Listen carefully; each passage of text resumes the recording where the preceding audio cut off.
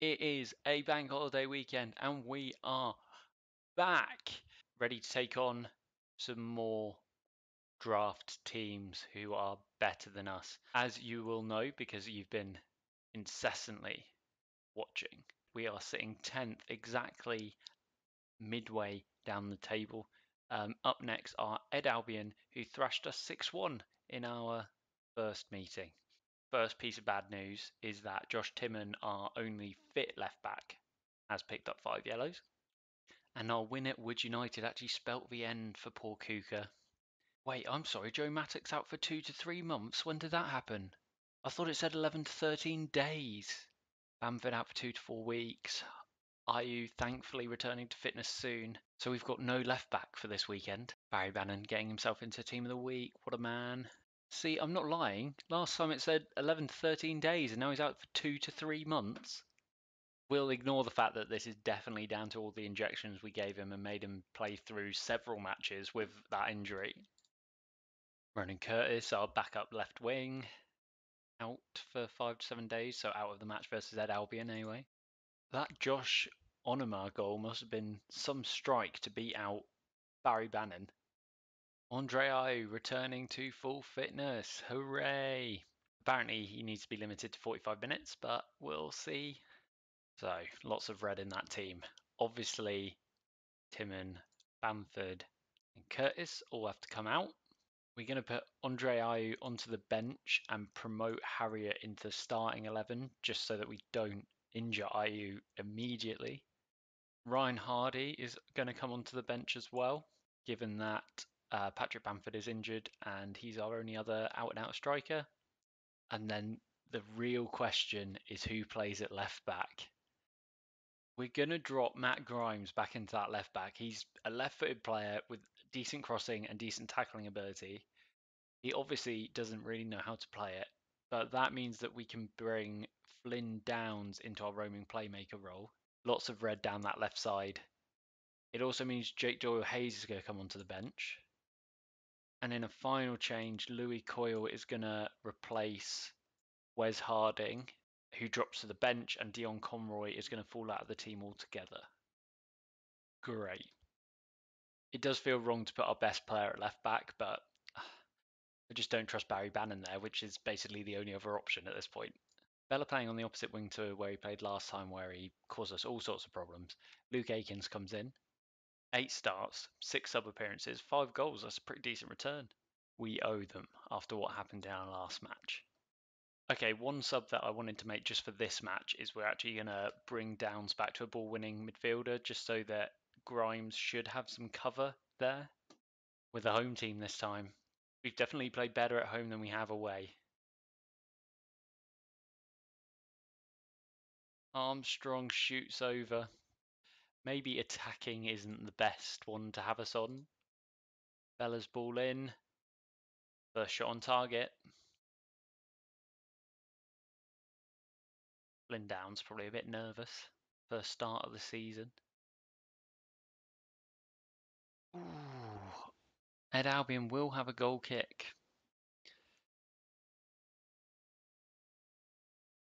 Oh, that is a good shot. Downs getting himself booked after 23 minutes. He has committed 3 fouls already. Oh, my word. It's happened again. I'm on the wrong screen. Coyle. Bannon. Gets round the man who terrorised us last time. And Forestieri, enough movement to get a free header in at the far post. It is, however, worth bearing in mind that last time we played them, it was 1-1 until the 40th minute, I think. Marriott steals in behind, can't get it in the near post. Probably was the right decision given his right foot, but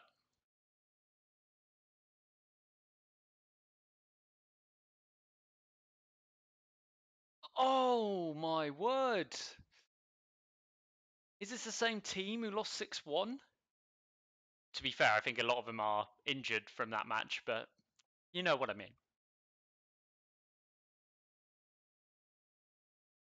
Oh, Oh, don't let him attack the box. Hitting the bar. Their first big chance. They've headed into Raphael's arms a couple of times, but that one causes us more trouble. And Bella getting in behind, but this time Raphael saves. They're exerting a bit more pressure now. Cautious mentality.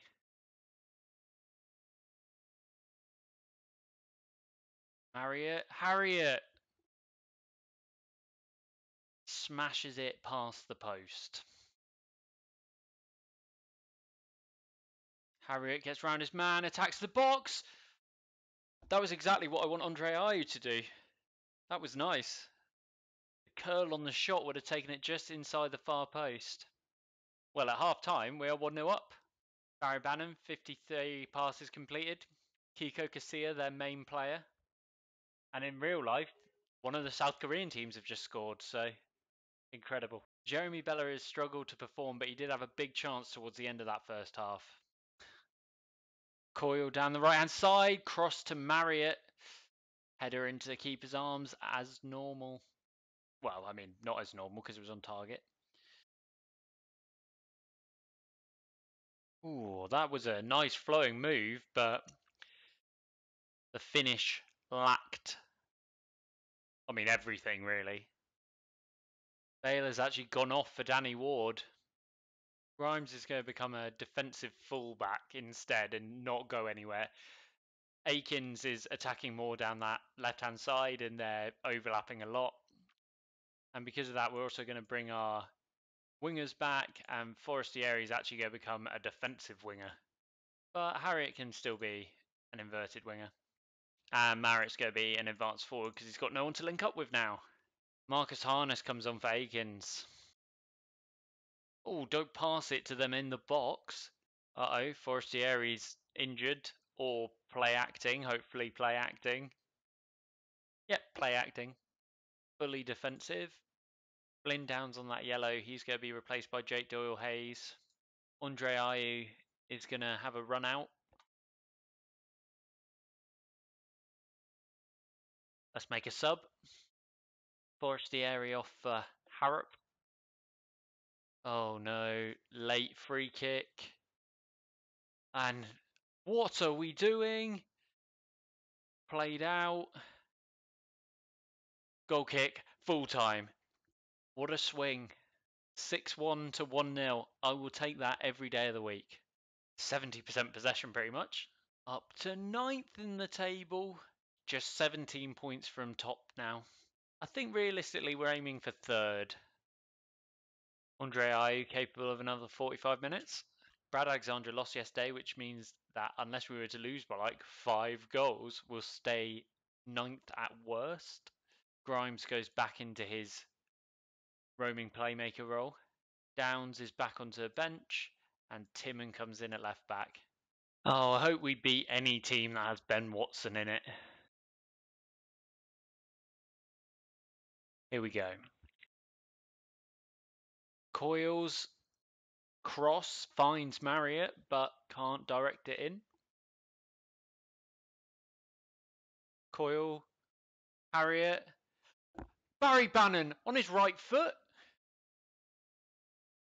Coyle takes the ball down.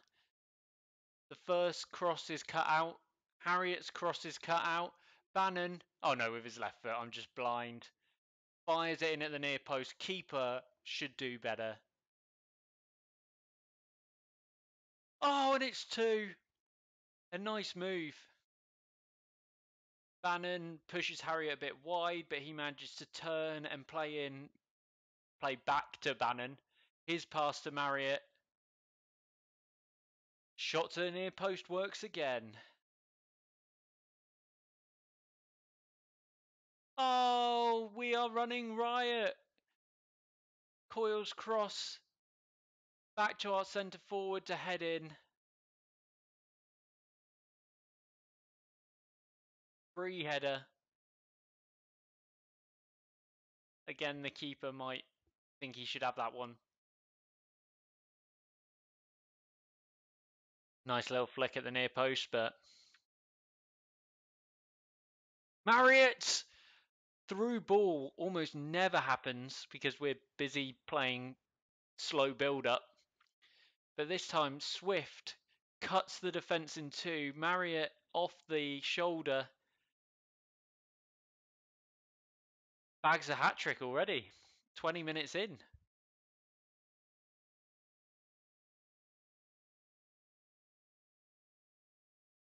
Grosicki with the run. Barkusian has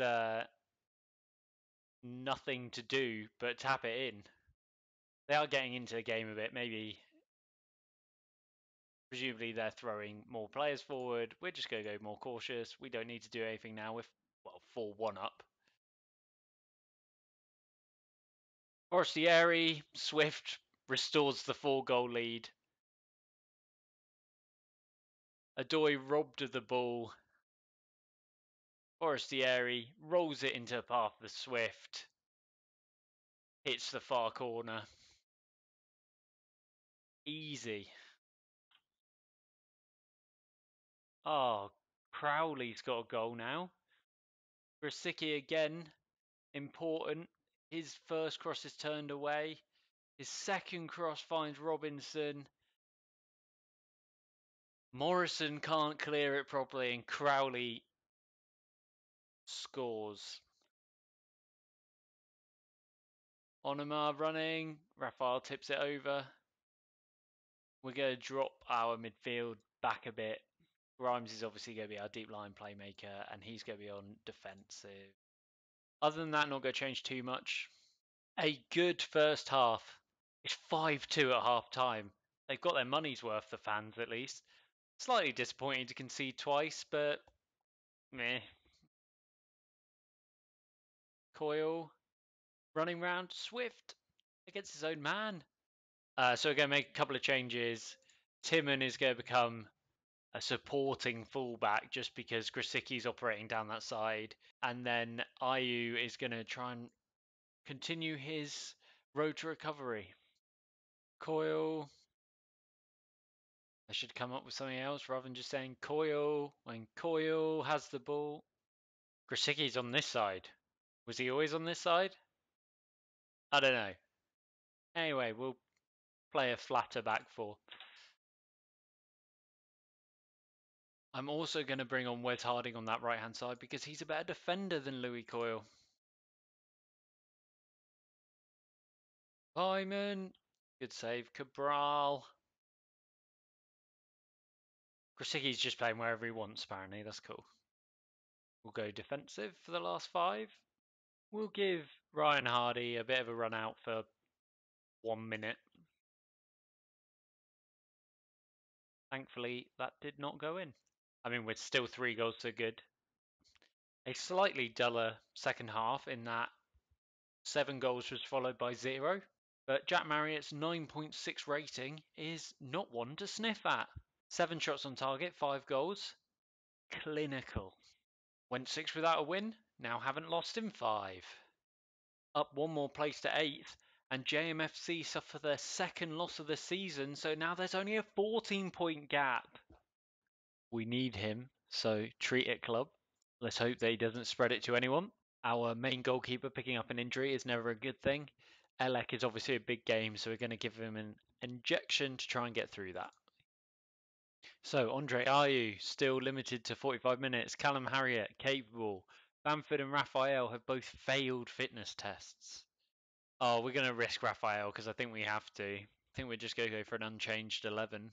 I swear, if Chris Maguire scores against us this time, I'll rage quit. Elek of the league's best defence, which is always fun, but it only takes 1 goal. Luton versus Oxford, 2 very different towns. Oh, that is lucky because he should not get played through that easily. Oh, wide again. Maybe we should go more cautious. Coyle, it opens up. Oh, on the follow-up. Timon wide. Wonderful stuff from Photomatic, but still goalless. Oh, Swift. He doesn't actually shoot that much, even with being our attacking playmaker. Well, that's part of the reason, because he's actually on shoot less, but, you know, whatever. 0-0 at half-time. Remember that Elec United are second in the league and we are 8th, so this is a good result so far, especially considering as they haven't really had any chances. Marriott steals the ball. Oh, Smithies pulls off a good save. Oh, Raphael managed to tip it over. Oh, that is so close. Off the bar. Tim and a great cross, but as normal, we can't score with a header. As usual, Ayew on for Harriet. I wish that Callum was doing just a little bit better. Oh, that is Grimes. Forestieri, Ayew should have scored. Marriott hasn't really contributed today, so Ryan Hardy. Oh, that is... Smithies tips it over.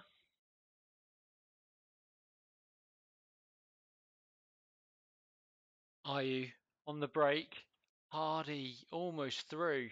He didn't dive, Elliot Moore. How dare you? Please don't let them score now. Final whistle sounds. 0-0 is not the worst result in the world, especially when I thought we controlled the match. Alex Smithies being their best player really does show that. Up to 7th anyway. Raphael out 3 to 4 days. 6 unbeaten.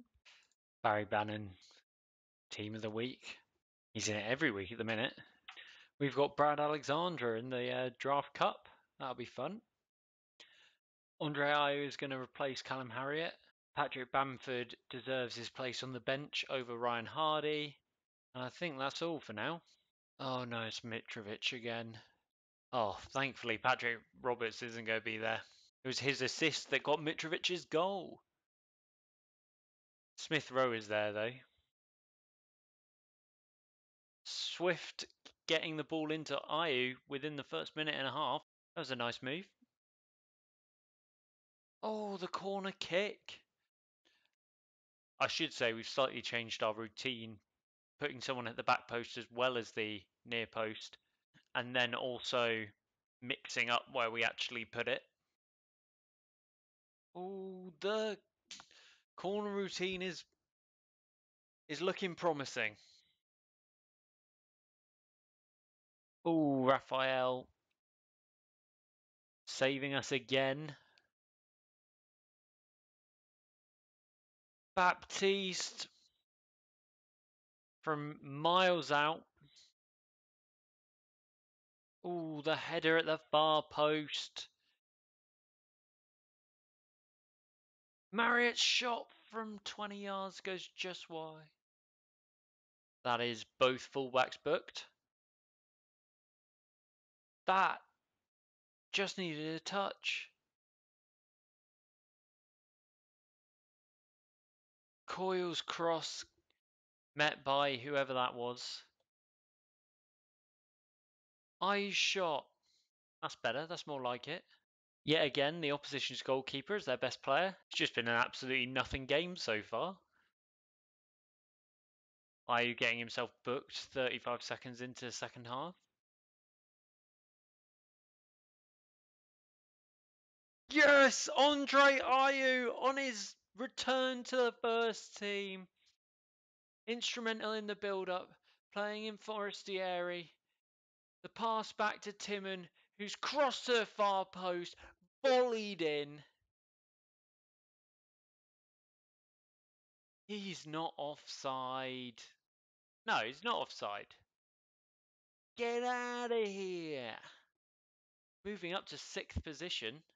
Let's not throw this away, please. Oh, dribbles past the post. Marriott passes Swift. And we're 2-0 up.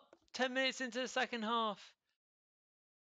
Again, the man who scores, also involved in the build-up, gets himself between the centre-backs, passes it really into that corner. Look at that. We're about an hour in. He's on a yellow card. He's only just come back to the team. Andre Ayew is going to be replaced by Patrick Bamford. Marriott plays in Coyle. Oh, unlucky. Oh, good save from Raphael there. Terrific stuff by Sessegnon. Swift's corner finally finds Morrison for the third goal of the game. Beautiful. Smith Rowe's shot deflected. Smith Rowe is the one getting in behind, so we'll drop Coyle back and replace him with Harding. Oh, Mitrovic is offside. He's still celebrating. How embarrassing.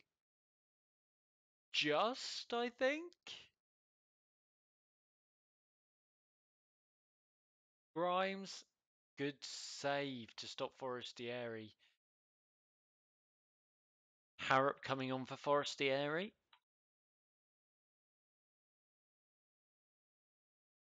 Shot, but safe hands from Raphael. And a no-nonsense approach from Sean Morrison. Swift has been sensational. That's why we picked him first up. Patrick Bamford struggled to perform with 2 mistakes. I didn't think he was that bad. Anyway, a 3-0 victory. Clean sheet. What more could you want? 7 unbeaten now. So we're up to 6th in the table. We are staging a comeback. A huge game next up as we face Graham Rovers, who themselves are in 8th. This is the other team we need to get one over on after they beat us 5-0 in the first game of the season. And then we play Brad Alex 3 times in 4 games, twice in the cup and once in the league. I will see you next time.